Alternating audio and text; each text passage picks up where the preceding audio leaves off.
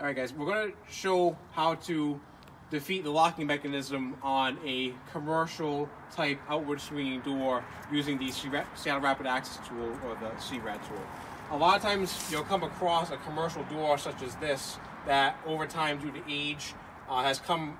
maybe separate from the door frame a little bit, so they've installed a strike plate here to prevent people from using like a credit card or something to try to jimmy the lock open. So what the SEARAT tool allows you to do is with this key blade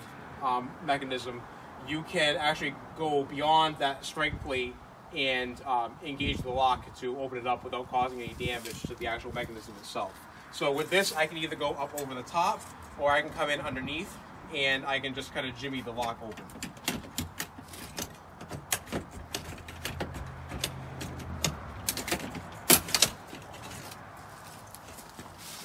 So I now have access to the interior without damaging any of the locking hardware,